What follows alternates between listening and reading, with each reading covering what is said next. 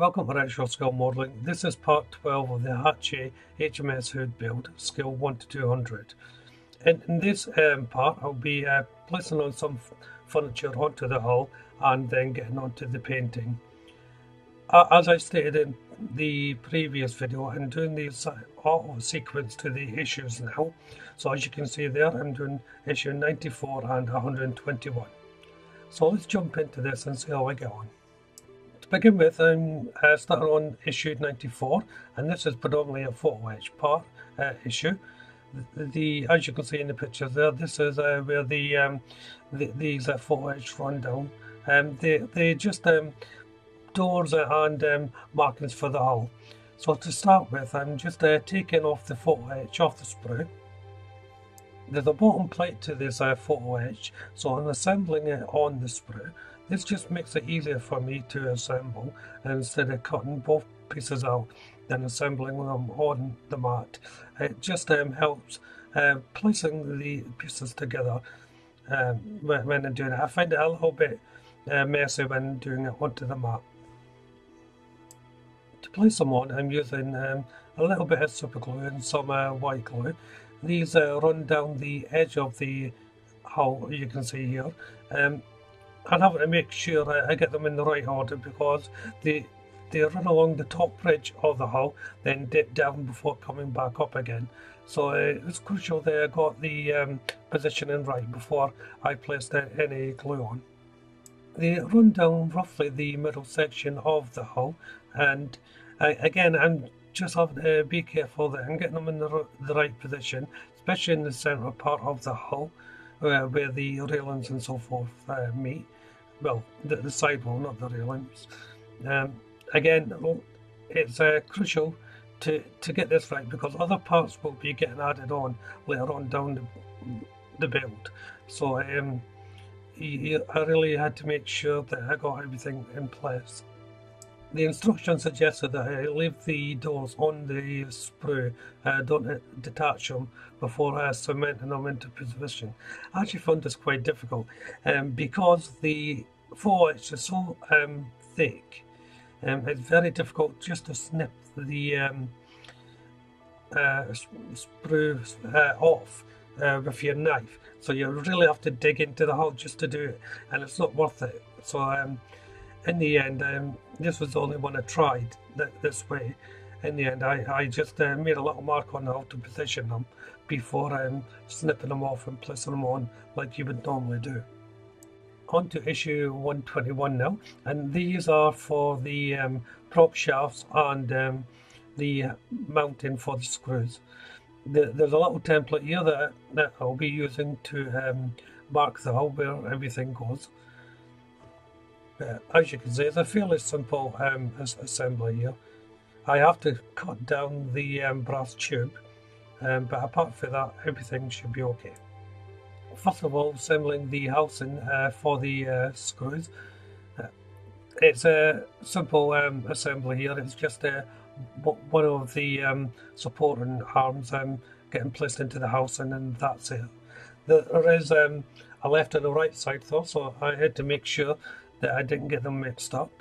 Cutting out the template, not a problem.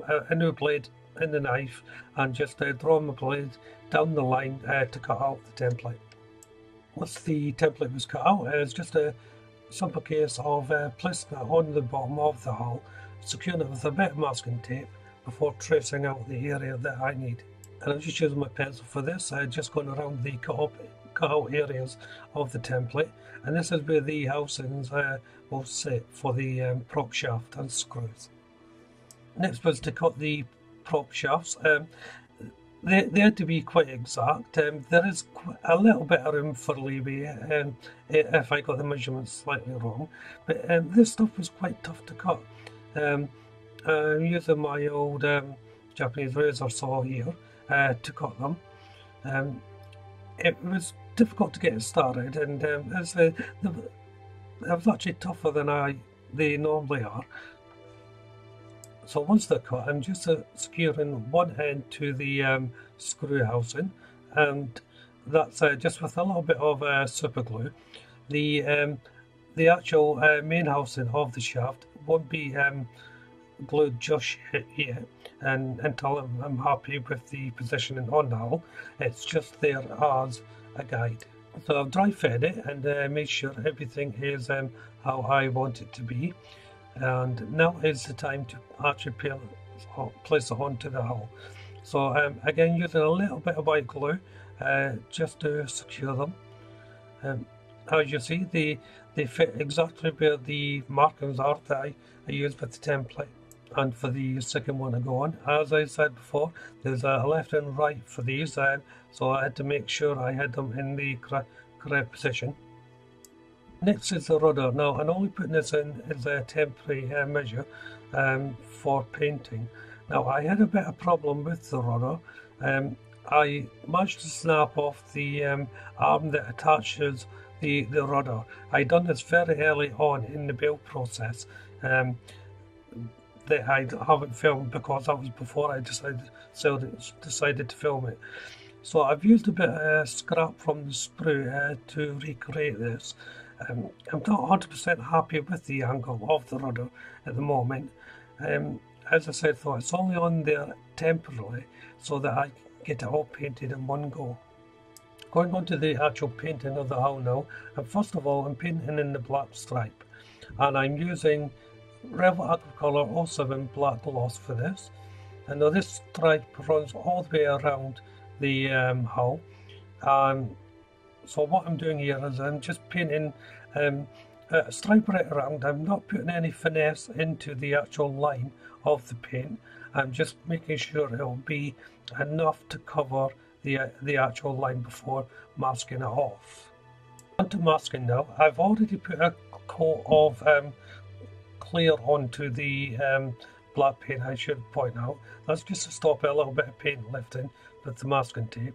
And the masking tape is Tamiya 6mm masking tape. Now I choose this size because it's practically the size that I need for the hull anyway. So I don't have to worry about using smaller, thinner parts of tape to increase the size, doubling it over and so forth. So it's quite lucky that the 6mm tape is around the size that I want.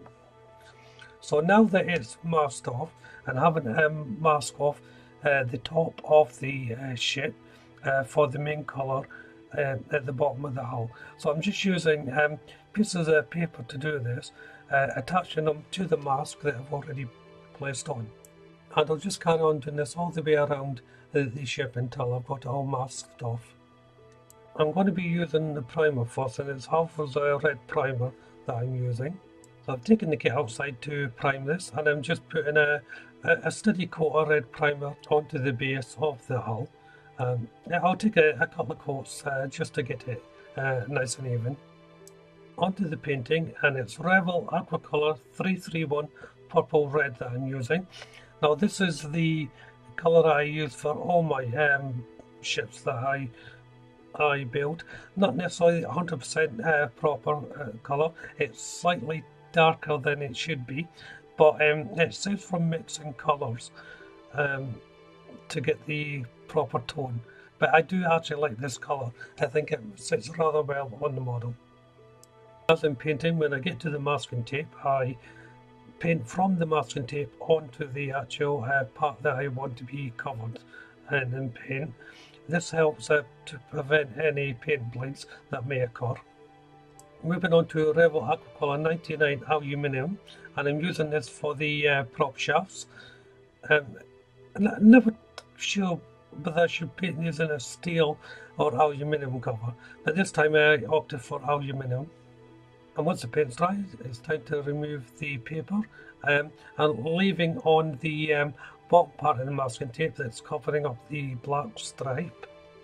And then it's on to Rebel Aquacolor 43 medium grey, and for the main colour of the hull. Like the bottom of the hull, I'm painting in the same way, going from the masking tape onto the hull to eliminate bleed. You may get a little bit of paint bleed. You can seal your masking tape with a bit of varnish or the bottom colour up, but you're painting over, that also helps eliminate paint bleeds. But I decided just to jump in to see how I get on. As you can tell, I am still using the brush to paint this model. It's a little bit big to show you all in one go, but you get the general idea what I'm doing here. And once the paint's dried, it's time to remove the masking tape. Now the masking tape is a little bit more difficult to remove off than normal because there's so many layers of paint. So occasionally it will tear, but it's easy enough just to restart the pool and take it off. I'm trying to take it off in one slow motion. As you can see there's a tiny little bit of paint bleed, not much. But that'll be easy to sort out, so I'm just doing that now, taking my base colours and just painting up to the black line where there's a little bit of paint bleed here and there. And I'll be doing the same again with the black line actually onto the black, and just taking off any paint bleed that I see. And I'll be the same with the grey as well. So I'll just do it all three colours again, but just tiny little amounts. And to finish it off, I'm just putting a coat of Pledge Player on to seal everything in. Well, that'll bring part 12 to a close. That's the hull painted. It's not perfect. There's a little bit dents in the hull that I've noticed as I've went along. I may fill them in later on down the line, but for now I'm just going to keep it the way it is and see how the whole model looks when it's built up. I may readdress it. I'm not too sure. So if you haven't done so already, why don't you check out the channel for the rest of this build, or indeed for the rest of my content. If you subscribe to the channel, you'll be notified of all the updates for this build and my future builds. Hit that like button and of course leave a comment. But for now, thank you all very much for watching. Bye bye.